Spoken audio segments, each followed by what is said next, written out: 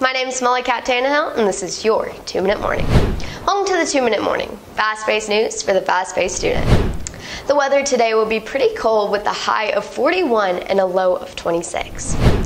We want to start this episode out by sending our condolences to our friends at Lafayette who mourn the death of Ian Kane, who passed away this weekend. Last night, the COVID cases updated to 2,665 cases here in Mississippi, along with 65 plus deaths.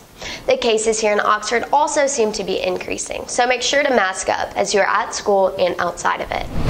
Today, the first doses of Pfizer's COVID-19 vaccine are set to reach healthcare facilities for the first time.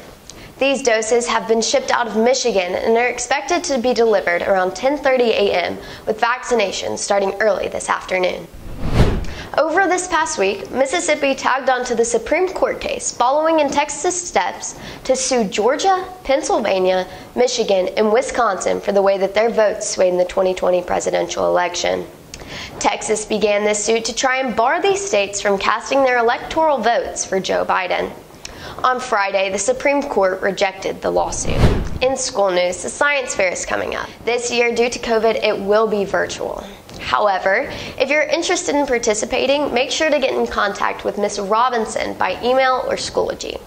Registration and paperwork for this fair will be due on January 20th of 2021. Tomorrow night, our girls' Oxford basketball team will take on the Tupelo Golden Wave, JV being at 5 and varsity at 6 o'clock, so make sure to wish our players good luck. Don't forget that this is the last full week of school, so make sure to get your grades up and finish out this first semester strong.